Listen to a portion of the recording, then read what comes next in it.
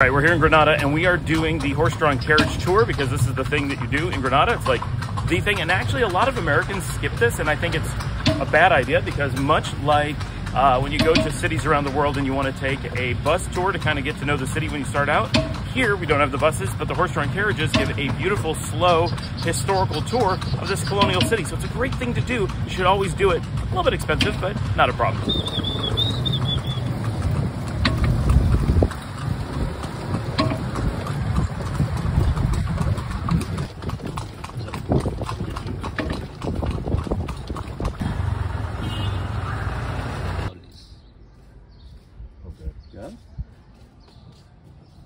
¿Está viendo a qué?